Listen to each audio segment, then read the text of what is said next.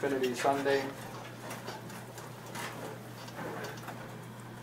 The epistle to be back here in New Jersey, Sparta. And we have also today the few First Communions. And the epistle today is taken, for the Trinity Sunday, is taken from St. Paul's letter to the Romans, chapter 11. Oh, the depth of the riches of the wisdom and of the knowledge of God! How incomprehensible are his judgments, and how unsearchable his ways. For who hath known the mind of the Lord? Or who hath been his counselor? Or who hath first given to him, and recompense shall be made him? For of him, and by him, and in him are all things. To him be glory forever. Amen. And in the Gospel, taking that according to St. Matthew, chapter 28. At that time, Jesus said to his disciples, All power is given to me in heaven and on earth. Going therefore, teach ye all nations, baptizing them in the name of the Father, and of the Son, and of the Holy Ghost, teaching them to observe all things whatsoever I have commanded you. And behold, I am with you all days, even to the consummation of the world. As for the words of today's Holy Gospel.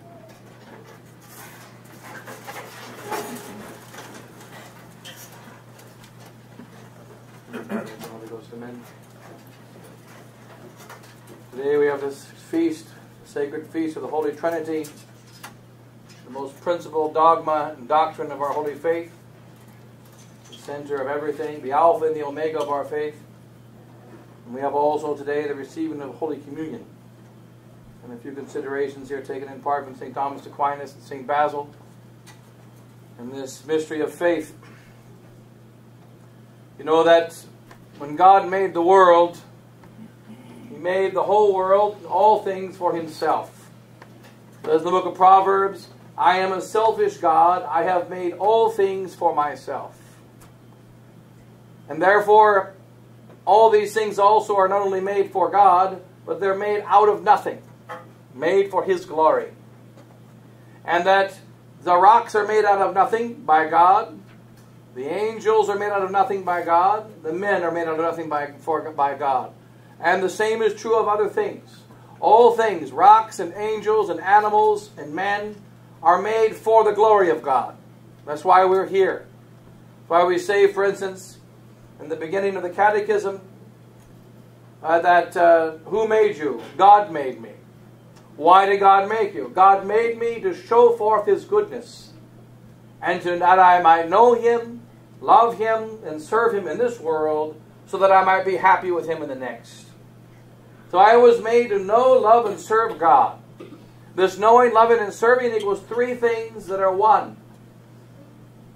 When St. Patrick went to see the Irish, when all the saints went to see those who wanted to follow, who found themselves in great sin, was one of the first things they told them. You must believe in the true God. And if you do not believe in the true God, you will be damned. Anyone who does not believe in the true God is going to hell. And you must receive the sacrament of faith. What is the sacrament of faith? Baptism. Gives us faith. And then, after baptism, then what? We need to be strengthened in that faith because we become weak.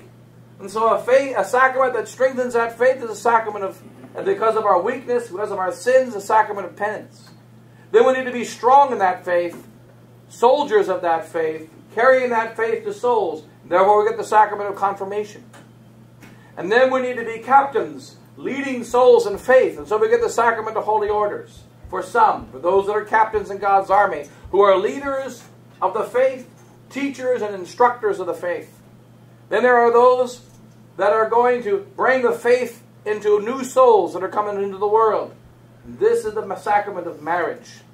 And then when we die, we are supposed to have faith and receive the blessings of faith that are going to carry us into the kingdom of heaven, where there is no longer faith but vision. And this is the sacrament of extreme unction. And then there is a sacrament that is the center of them all, by which we make the greatest act of faith. And that is the sacrament of the Blessed Holy Eucharist, the great sacrament by which we receive God, God the Son, comes inside of us. And His body and His blood and His soul and divinity is there on the altar. His body and blood and soul and divinity is in the Mass. And his body and blood and soul and divinity holds together the whole of the mystical body of Christ. And we are able to eat and consume that body, blood, soul, and divinity. And so we make an act of faith. The faith must be strengthened inside of us. The faith must be received. The faith must be carried. And this faith we receive in a most sacred way when we receive God himself, God made man in the Blessed Sacrament. And today we have this feast of the Holy Trinity. And we believe the Father, the Son, and the Holy Ghost. And these three are one. 3 persons and one God. And St. Thomas Aquinas tells us, who does not explicitly believe in the Blessed Trinity must go to hell. There is no replacement for it. It is one of the 4 necessary truths that we must explicitly believe in order to go to heaven. The first 2 are obvious to all men. We're the creator and the remunerator. You know one reason why we baptize babies? Why babies must be baptized? And they must be baptized as soon as possible? Because babies cannot make an act of faith.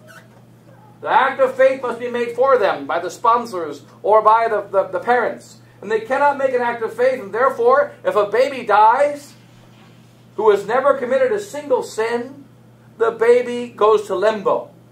The baby cannot go to heaven because he has not made an act of faith. And that is why the church says you must bring the baby to the priest quam primum as soon as possible, because he must receive the baptism. He must be entered into Christ. He must have the original sin taken away. He cannot make an act of faith. And therefore the priest pours water over his head. And what does he say? I baptize thee. I wipe away thy sins. In the name of the Father, and of the Son, and of the Holy Ghost. The name of the Father, and the Son, and the Holy Ghost. You hear that name. And when that name is heard, and notice it is not the names of the Father. The Feniites often say, you say there cannot be 3 baptisms because God said there's only one baptism. And there is one baptism. And these 3 are one. The Spirit, the water, and the blood. The 3 that give testimony on earth, says St. John. And he says these 3 that give testimony on earth are same as the 3 that give testimony in heaven, which is the Father, the Son, and the Holy Ghost. And these 3 are one. And as there is one God, Father, Son, Holy Ghost, so there is one baptism, water, desire, and blood. And these 3 are one. Therefore it is the name of the Father, and not the names of the Father, and the Son, and the Holy Ghost. And there's a baptism of water, and the baptism of desire, and the baptism of blood, but these 3 are one. In this sacrament of faith, what does it give us? It gives us the Blessed Trinity, which is the principal dogma of our faith. And it's the principal reality upon which all reality hinges. The Father, the Son, and the Holy Ghost said, let there be light. And that's why there is light. The Father, the Son, and the Holy Ghost made sure that God the Son became man, the second person of the Blessed Trinity, by the command of the Father, who would send the Holy Ghost. And these 3 are equal. These 3 are one. The Father is not greater who sent the Son. The Son is not greater who sent the Holy Ghost along with the Father. These 3 are one. And yet there are 3 different persons. And so there are 3 that are one. And we are the religion of God. The only religion of God. There is only one God. And this God is Father, Son, and Holy Ghost. And our purpose is to praise that Father, praise the Son, and praise the Holy Ghost. All of the creatures were made by God for His glory. But what's the difference between these creatures? How we give glory to God. Man was meant to give glory to God by his mind, by his will, and by his body. And these 3 are one. These 3 are connected in one man, by which we know God by our faith. We love God in our hearts, and we serve God with our bodies. And the heart follows the mind, for we love God according to how we know Him, as He really is. And the body follows the mind and the heart, by which it worships God. We worship God with our bodies when we make the sign of the cross. Our bodies accept the Trinity. And this Trinity is the beginning of all. So when St. Patrick went to Ireland, and he saw these simple pagan people who could not read. You know that when we study Catholic theology, The most difficult part of theology is called De Deo Trino, about God, the triune God. It's the most difficult part, by which we learn that there are 5 notions in God: innascibility, active paternity, filiation, spiration, active spiration, passive spiration, and the 5th notion.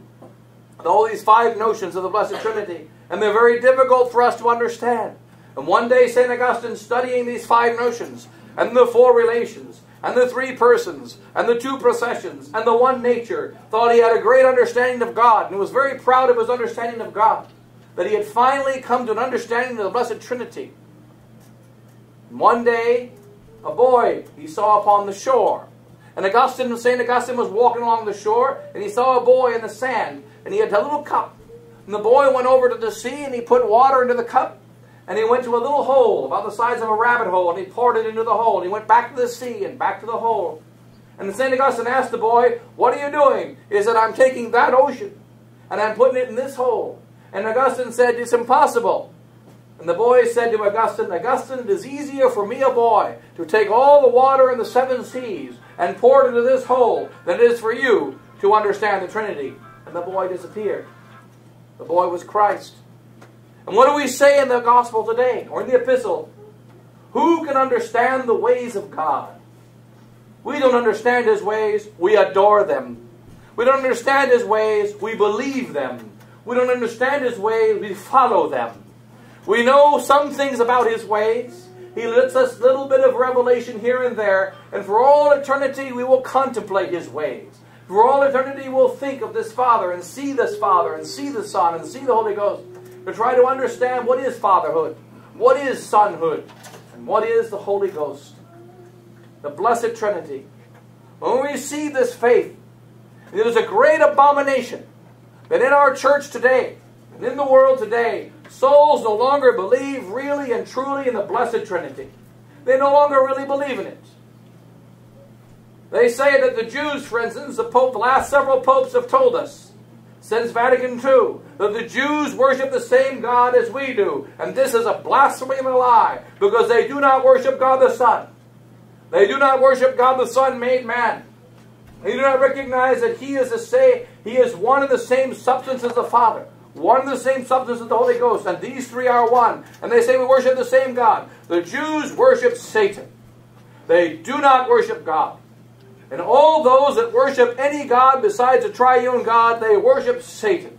And anyone who says he worships the triune God, but does not believe in his church, also worships Satan. He does not worship the truth. He is following Satan. Like our Lord Jesus Christ said to the Jews, "If you're the sons of Abraham, do the works of Abraham, but your father is the devil." Their father used to be God the Father, God the Son, and God the Holy Ghost. He was the God of Abraham, God the Father, the God of Isaac, God the Son, and the God of Jacob, God the Holy Ghost. This was the God of Abraham, Isaac, and Jacob. But this God the Jews turned away from. And that is why Christ said to the Jews who had the true religion of the Old Testament, "You are servants of your father, the devil."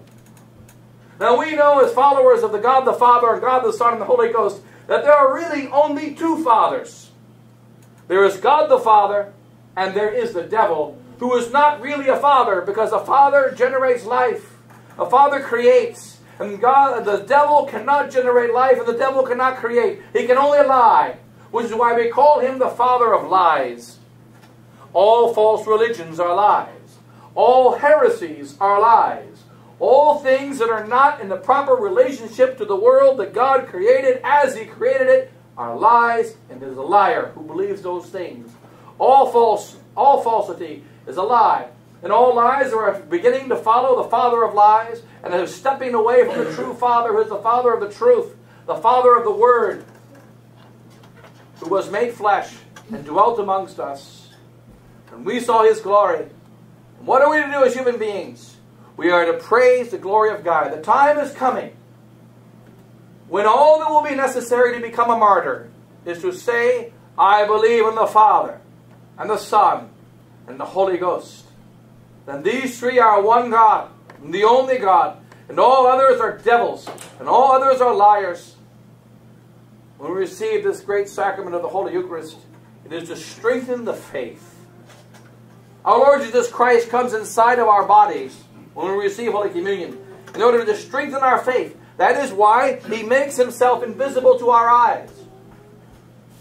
He makes Himself invisible to our eyes to see, do you really believe that I am He? Do you believe that when I said, my flesh is food indeed, my blood is drink indeed, that I really am food indeed, that I really am drink indeed? Do you believe? This same Jesus Christ who stood in front of Martha, Saint Martha. And Martha said, Lord, if thou hadst been here, my brother would not have died. And what did our Lord say? Whoever believes in me shall not taste death forever. Believest thou this? God demands belief. And we are in a time we must choose. Do we believe? Did Martha really believe because her brother was dead 4 days? And Christ spoke to her. Did she believe? Could she not say, my brother believed in you, he's dead 4 days. Don't tell me who believes in you shall not die, because he's dead 4 days. But Christ demanded, dost thou believe or not? And we are in an age when we must decide, do we really believe? Our Lord has given us a few tests, like He gave Abraham a test. Abraham, do you believe? Do you believe I'm the God that commanded you to go out of Ur of Chaldees? Do you believe that I am the God that blessed you? Do you believe I am the God that gave you all the benefits, the material and spiritual that you've ever received? Do you believe I am the God who gave you the visions of the future by which you would see my only Son? Abraham saw the days of Christ. Do you believe I am that God? Do you believe I'm the God that gave you Isaac your son? Do you really believe? Yes, Lord, I believe. Then go and take that son and kill him. And so he took his son without question. And God saved the son, Isaac. And God showed to all of us the beauty and power of what faith is. Faith is not a compilation of catechism questions. Faith is not a belief, like something that we believe that's true because we read about it and we think it's right.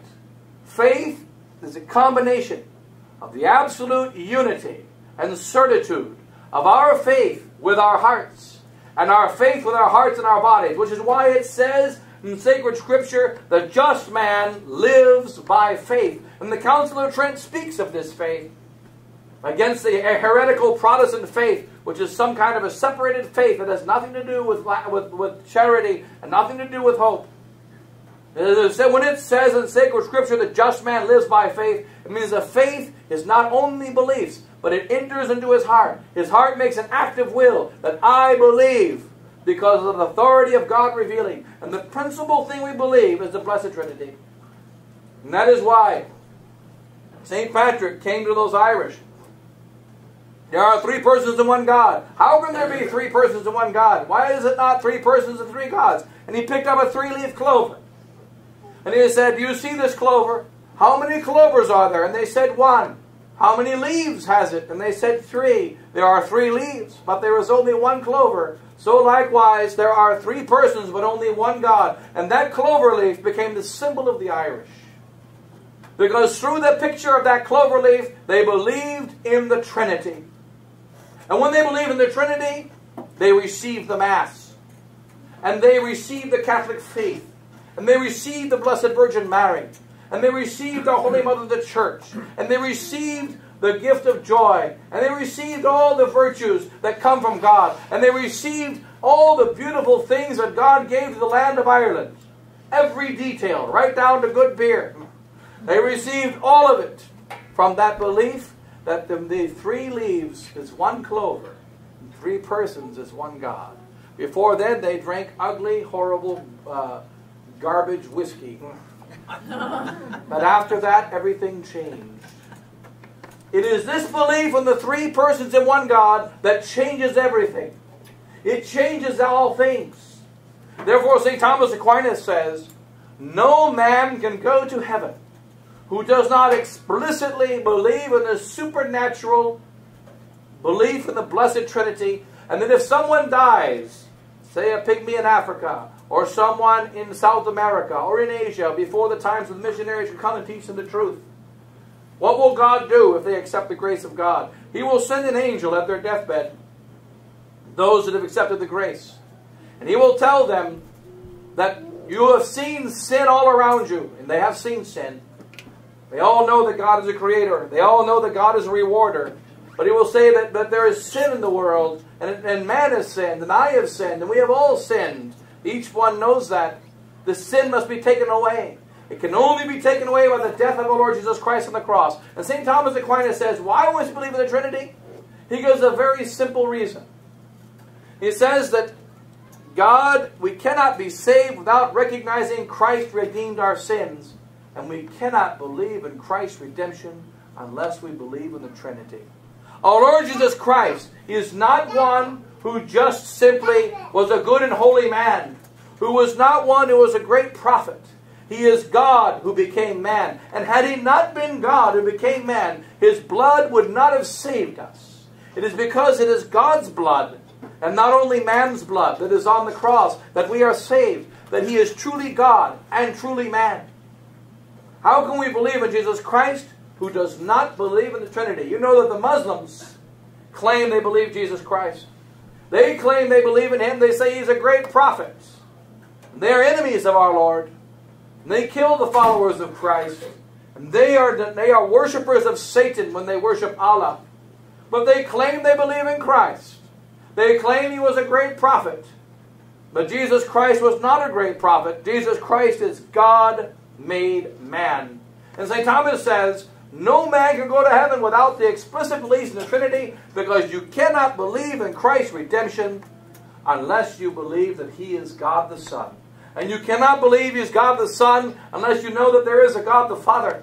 And you cannot believe in God the Son unless you know he sent the Holy Ghost. And therefore you must believe explicitly in God the Father, God the Son, and God the Holy Ghost. And furthermore, St. Bonaventure adds, and St. Thomas, I believe, quotes him, but St. Bonaventure adds, in order to go to heaven, we were made for a supernatural world. God could have made us in a natural world, but he didn't.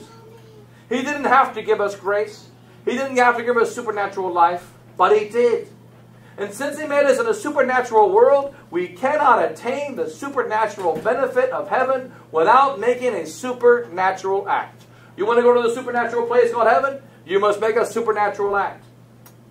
St. Bonaventure says, we must have the aqua in voto, we must have the water in desire, but we must have the faith in re. The fides must be in re. And if we don't make a supernatural act of faith, and this faith is, I believe in God the Father, God the Son, and God the Holy Ghost, and that these three are one. I believe that Jesus Christ died on the cross for my sins. And all from these two beliefs comes everything else. The Blessed Virgin Mary, who was the Mother of God. The mystical body of Christ, which is the Holy Catholic Church. The 12 articles of the Creed. And all the things taught by our Holy Church down the last 2,000 years. It's all contained in those two truths. That Jesus Christ is God made man, dying on the cross for our sins. And that there is Father, Son, and Holy Ghost. And we are in a great battle between the glory of God and the glory of man. Or rather, the glory of God and the glory of Satan. Because Satan demands to be glorified. Satan demands to be worshipped. That is why he prepares souls always to do their human sacrifices for his glory, such as the sacrifice of abortion, which is for the glory of Satan. And the other delivered human sacrifices that are being done every day in the United States of America by Satanists and in other places in the world as well. The killing of babies for human sacrifice is Satan. He recognizes the necessity of glory, and Satan wants to usurp this glory for himself. But God said, we must give the glory to him. What did the angels say when Jesus Christ became visible on Christmas Day, in the middle of the night?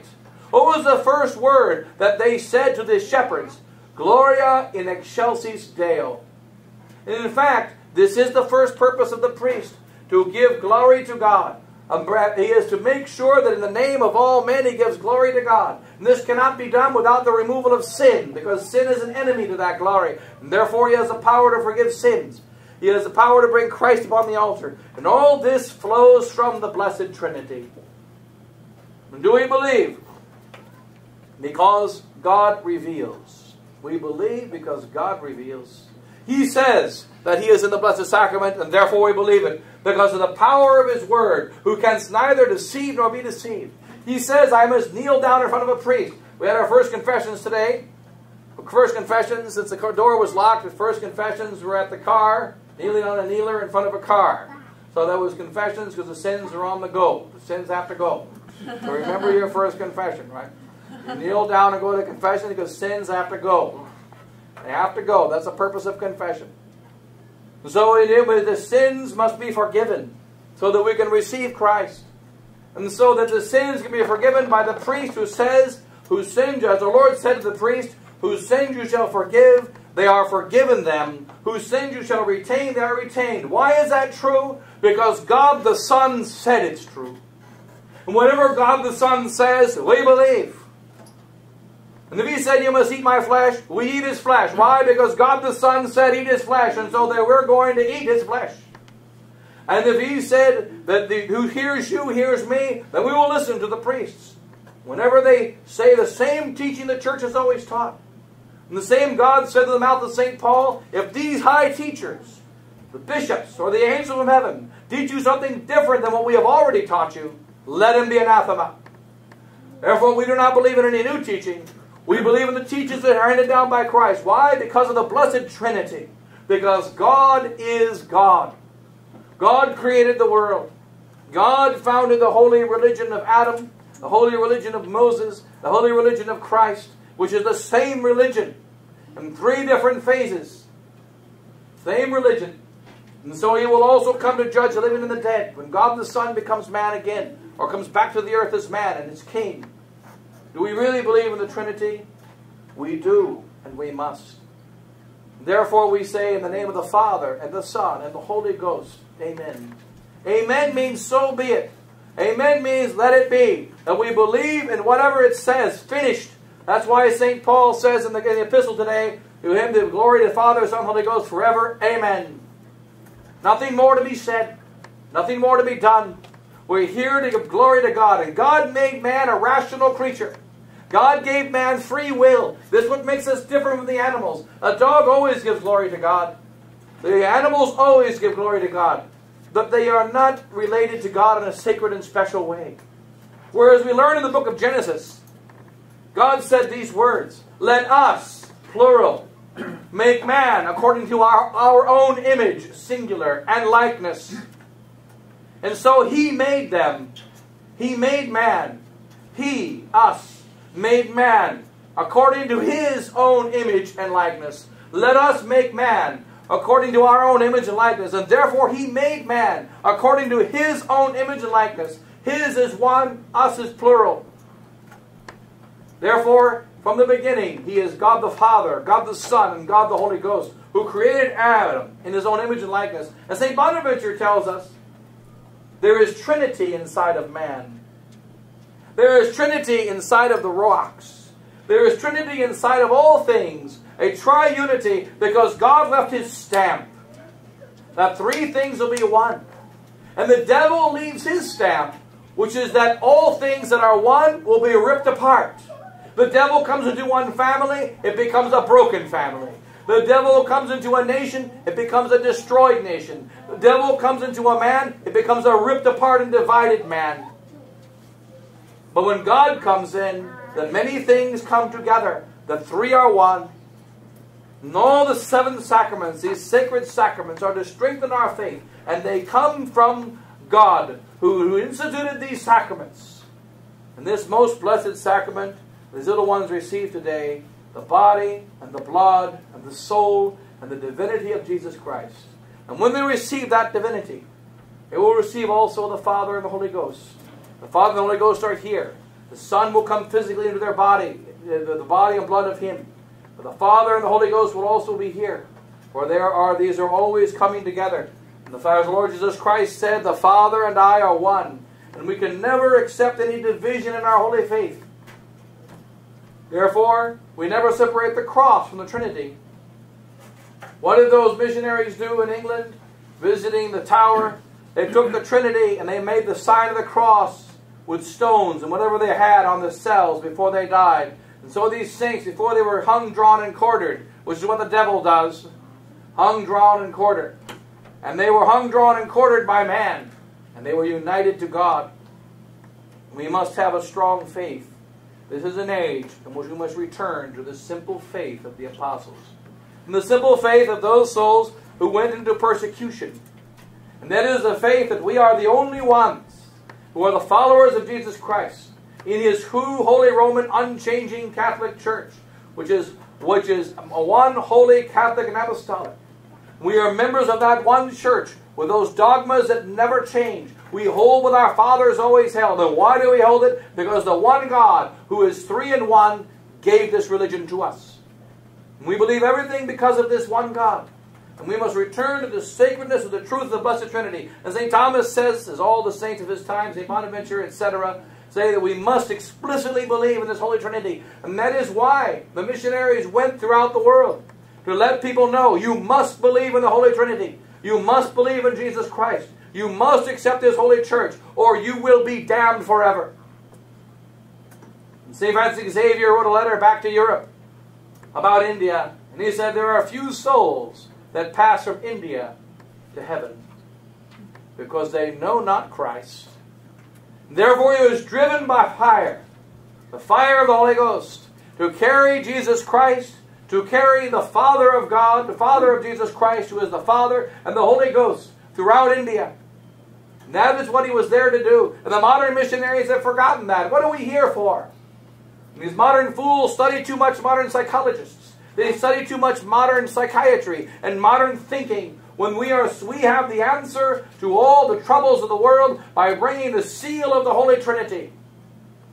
Let it be sealed with the Holy Trinity. The bishop has on his ring a seal. It is called the seal of an unfeigned faith.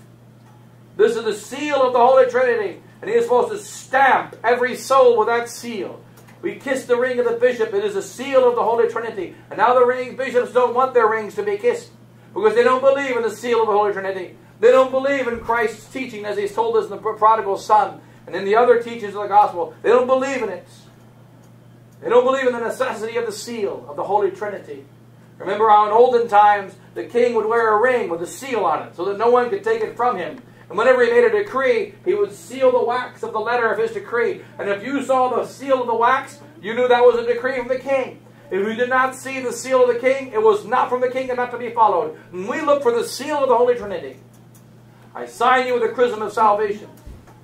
We say at the sacrament of confirmation, in the name of the Father, and the Son, and the Holy Ghost. And when you are anointed, in nomine Patris et Filii et Spiritus Sancti. And when you receive absolution, in nomine Patris et Filii et Spiritus Sancti. When you come before the priest to be blessed, the stole is put over the hands of the couple. I conjoin you in holy matrimony, in nomine Patris et Filii et Spiritus Sancti.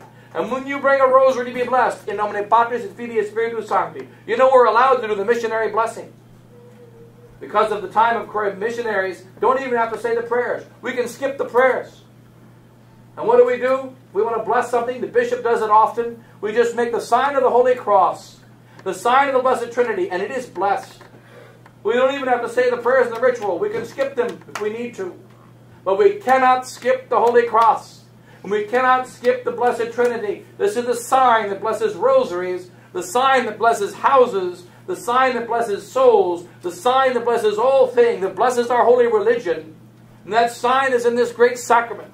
And when we bless the scapulars of the children after Mass today, we will say prayers, but it will not be blessed until it receives the sign of the Holy Cross, the sign of the Blessed Trinity. And in the name of the Father, and the Son, and the Holy Ghost, it will be blessed. And when we come to souls that are possessed of the devil, in the name of Jesus Christ, I say to thee, go out. And he is driven out in the name of the Trinity. We are the carriers of the Blessed Trinity. The stamp of the Trinity is in the priesthood.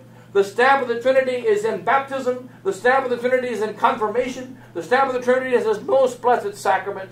And this Trinity must be in the marriage. In the holy sacredness of marriage. What God has joined together, let no man put asunder. Why? Because of the Trinity. There is the Father, the Son, and the Holy Ghost, and these three can never be separated. And therefore, if God has joined together this man with that woman, let no man put it asunder. All the divorce courts in the world can say all the decrees they want, but they cannot divide what God has joined together. It cannot be done. And you can get an annulment paper like putting money in a Coke machine. It cannot be done. It's true there are legitimate annulments, which means that there was no real marriage in the beginning. In which case, the union of the Trinity never happened. The stamp of the Trinity never happened. But where the stamp of the Trinity happens, there can be no separation. Do we believe in this Holy Trinity or not? And even if we do not, He is still God. He will still judge the devil. He will still damn the souls who do not believe in Him. He will still make the souls in fire burn because of His wrath. He will make the souls in heaven rejoice because of His glory and because of His great mercy. It is a Trinity that is the Alpha and the Omega. And St. Thomas says we must believe explicitly. Modern theologians in the last recent century say we don't have to believe in it explicitly, only implicitly. St. Thomas, St. Bonaventure, all the saints of the Middle Ages say no. We must have an explicit belief in the supernatural. Do we believe the supernatural is real or not? God touches all natural things with His supernatural grace. The supernatural touches the gold of the chalice when the precious blood touches it. The supernatural touches the rosary. The supernatural touches these things. When a house is blessed, the devil comes into a house and the priest touches it with supernatural, with the holy water, and he says the prayer and drives the devil out. The devil comes with his preternatural wickedness, and God comes with His supernatural goodness. And we are in a great war between the father of lies and the father of all creation. And our purpose is to give Him glory. There are many saints, like St. Dismas, and many that would follow him, who did only one good act in their entire life just before they died. And all they did was give glory to God from their hearts. For one moment. That's enough to be saved. Like St. John Vianney spoke of the lady who 40 years her husband beat her, 40 years her husband was a drunk, 40 years her husband was wicked, and she gladly took the pain of her wicked husband so that he might repent. But then he despaired and jumped off a bridge and committed suicide. She went to St. John Vianney. Said, I suffered for my husband, and I happily suffered so that he might be saved, but he committed suicide. And St. John Vianney said, your prayer was heard. Between the bridge and the water, he made an act of repentance. Between the bridge and the water, he gave glory to the Holy Trinity. Between the bridge and the water, he said he was sorry, and he made one good act for which he was saved. The 40th holy martyr was a Roman soldier who was a wicked man, murdering 40 men because they loved God. And what happened? One of them was a coward and got off the ice. And he went to get in warm water and was killed by the justice of God. And what did that soldier do? He said, I will take his place. And he did one good act, and he is now a saint. What is the essential act that we must make to make the praise of the Father and the Son and the Holy Ghost in our minds by which we know Him, in our hearts by which we love Him, in our bodies by which we serve Him, usque ad mortem, until death. And when these three are one, we are saints. That is what a saint is, who perfectly unites the knowledge and the love and the service in one perfect act, of which they can never be separated.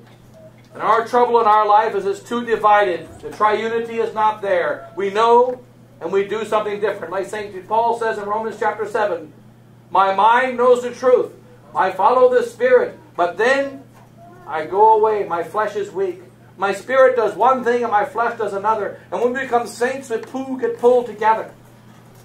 So let's pray that we become saints who are living inside of the Blessed Trinity. And remember all that heaven is. See God face to face. Receive Him perfectly. And so this Holy Communion that we receive today is the beginning of heaven. And then we get the perfection of it later. And when you receive this Holy Communion afterwards, we will have the blessing of the scapular, because no one can receive Jesus Christ without also receiving Mary. And so after the Mass, we have the blessing of the scapular, by which you clothe yourself as to be always belonging to the Holy Mother of God. And then she will be your protection. She will be your shield. Now they have electronic shields for your houses. You got bulletproof glass. You got all kinds of stupid shields, and they don't work. But the shield of the scapular, it is unstoppable. It cannot be penetrated.